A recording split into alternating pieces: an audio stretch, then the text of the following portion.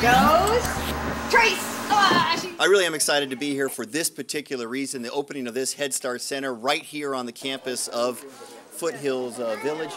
For those of us who kind of understand how complex this is, it's just, I think, just marvelous. I mean, it really shows that we all have the same commitment, and that is to provide a foundation, an educational foundation for our children.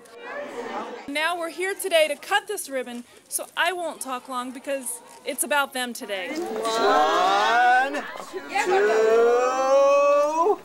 cut! Give it back. There you go. 3, cut it, cut it, cut it, cut it! Yay!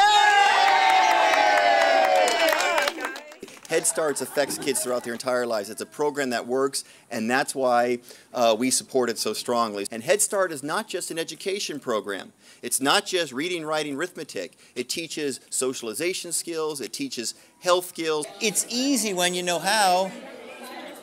Does anybody know where milk comes from? The whole idea is to make sure that kids are fully prepared to go to school when they hit that age. Well, for all of parents, it means a lot because, like I said, it's where the future starts, and they learn a lot of stuff. I want to say thank you to the Head Start program and the housing department for all the help and all the education that they're giving to our kids.